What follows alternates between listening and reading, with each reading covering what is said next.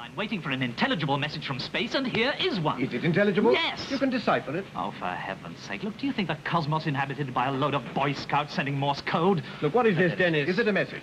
Have a look. Let me see. Could be from a distant probe. Or another planet. Yes. I remember talking to a very learned friend, Sir Edward Bullard, a famous geophysicist, and I said, look, we're getting this very strange signal. It seems to have fixed coordinates in the sky, but it's a series of regular pulses. And, of course, the question mark was in our minds too. You know, could it be intelligence or something? And he said, well, simplest explanation. He said, look and see if it's a single frequency. And then it's probably 99% an intelligent signal. You know, radio signals naturally emitted cover a whole broad range of radio frequencies.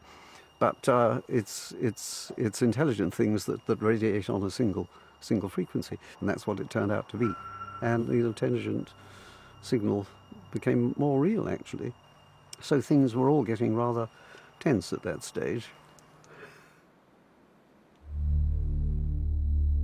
I went down to Tony's office late one evening to ask him about something, and rather unusually the door was shut. Tony normally had an open door policy. So I knocked and a voice said, come in, and I poked my head round the door.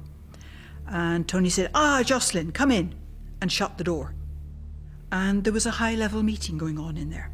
There was Tony, there was Martin Ryle, the professor, the head of the group, and one other senior person. And it was a discussion that I think I should have been in on, actually, from the beginning. We thought this was bigger than we want to handle ourselves. We don't just give it to the press. This has to be done properly. And I discussed this with Martin Ryle because I was wondering what to do. And he was half joking, but he said, burn the records and forget about it. Because he said, if the news gets out that there's intelligence out there, what is going to happen? People will want to launch a signal in that direction to talk to them or something. And he said, supposing all they're doing on that distant planet is looking for a reply somewhere so that they're overcrowded, they're looking for a nice young green planet somewhere that they can occupy.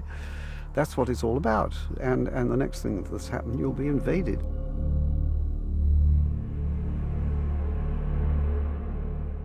We didn't solve it that evening, and I went home to get some supper, and I was really getting pretty cross. My money was running out. I wanted to get a thesis done, get my PhD, and there was some silly lot of little green men choosing my radio telescope and my frequency to signal to Earth. You know, how dare they, kind of thing. Got some supper and felt I had to come back to work. With all these special observations on the pulsars, the twinkling quasars had been rather neglected, and there was a huge backlog of these survey charts to be analysed. And at about 9:45 at night, I was analysing a chart from another piece of sky and thought I saw a piece of this scruffy kind of signal. Looked exactly like what I was seeing before, but from a totally different bit of the sky. Right. I thought, I'm not going to bed tonight, I'm going out to the observatory.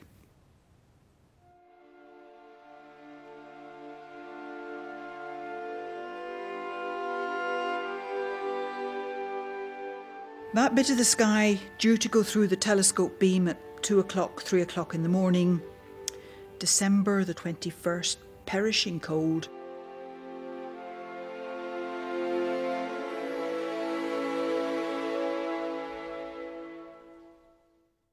And I switched on the high-speed recorder and it came blip, blip, blip, blip, blip. Clearly the same family, the same sort of stuff. And that was great. That was really sweet.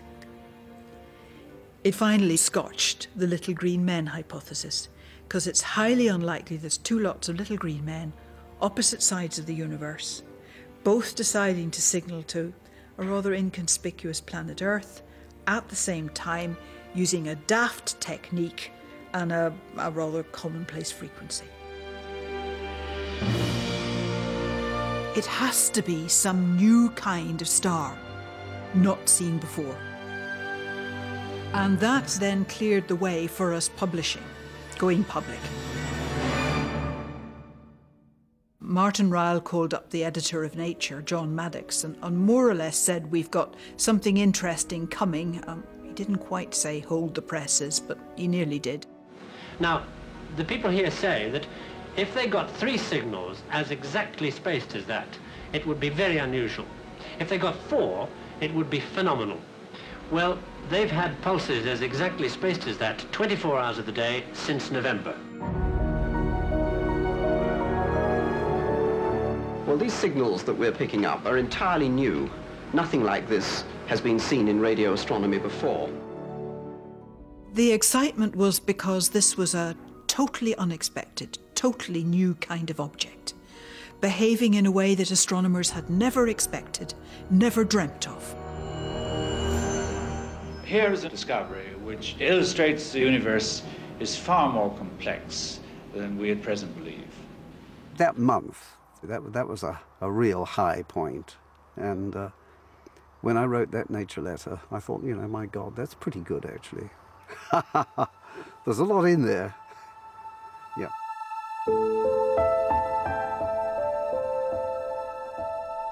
Seeing the article in print was tremendous.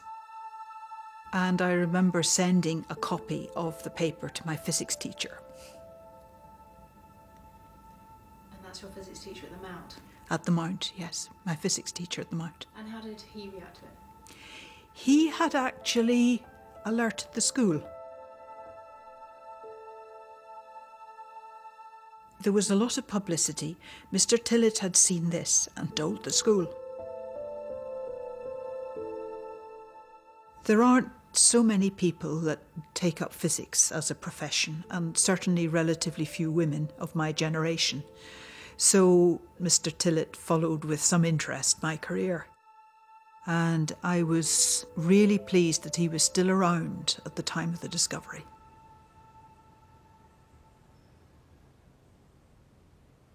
The family was just amazed.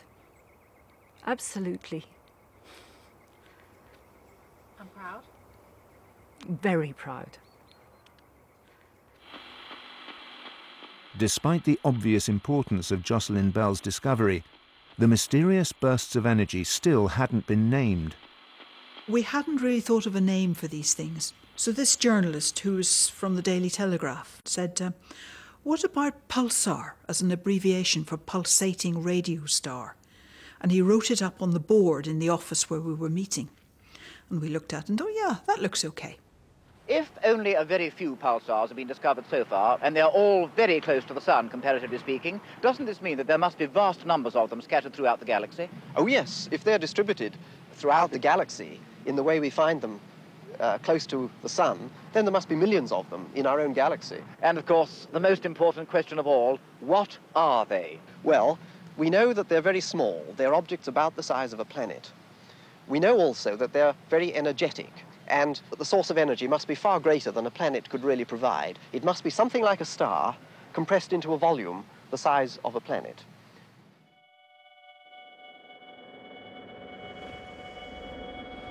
To work out what pulsars are, we had to go back to exploding stars, the supernovae.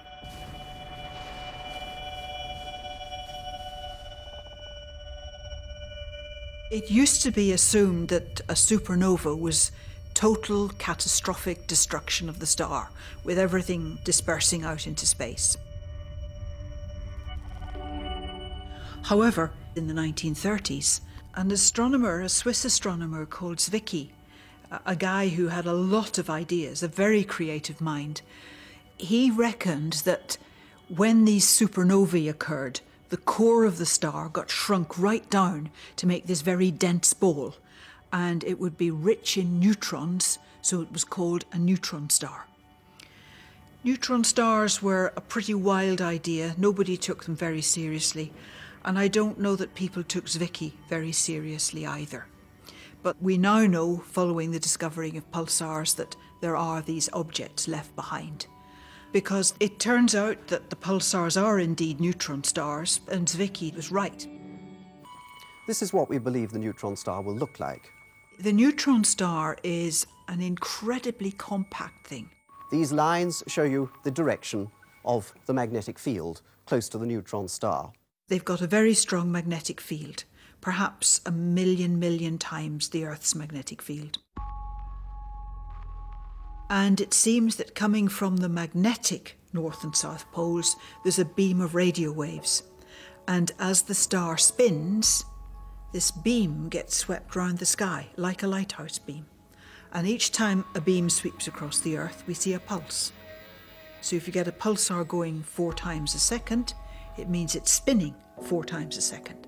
If you get a pulsar going 600 times a second, it's spinning 600 times a second, which beggars imagination, but that's what seems to be the case. The faint blips from space, so nearly dismissed as error, took the world by storm, and any astronomer worth his salt wanted a piece of the action. Observing pulsars is like listening to a Beethoven symphony. There is the rhythm of the pulses themselves, and within the pulses, a complicated pattern of notes, sometimes at one frequency, sometimes at another, just as in the melody of a musical composition. All of a sudden, people went from thinking about stars as being sort of unchanging, the universe being relatively dull and boring, to suddenly the universe is full of these things flickering and flashing around, extremely energetic, very exciting. Pulsars are a very important discovery, but they were an enabling discovery because it actually showed that not only did these ideas exist theoretically, but they could actually be seen. And it allowed us to tie down many of the other theoretical ideas that were in vogue at the time. Stephen Hawking got on to me and said how delighted he was, congratulations and so on. And he said, well, if neutron stars exist, you must believe strongly in black holes. I mean, a neutron star is so close to being a black hole that if neutron stars are there, then there's no question that black holes are there too.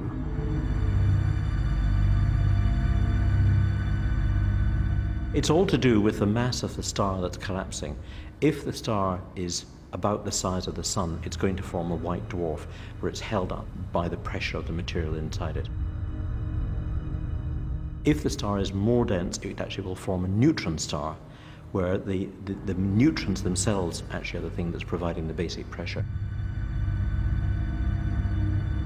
If there's even more mass, the neutrons themselves aren't strong enough to hold up against the force of gravity. The star collapses further and you get a black hole.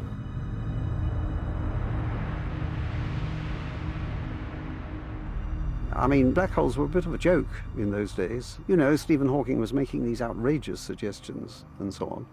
And people didn't take black holes at all seriously. But I think after that they did.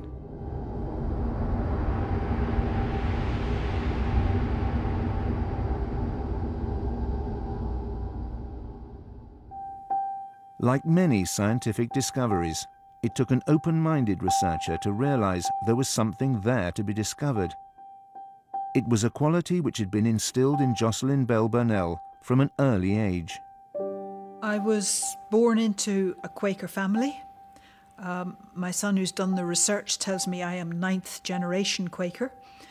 I've been active in Quakers all my life and still am.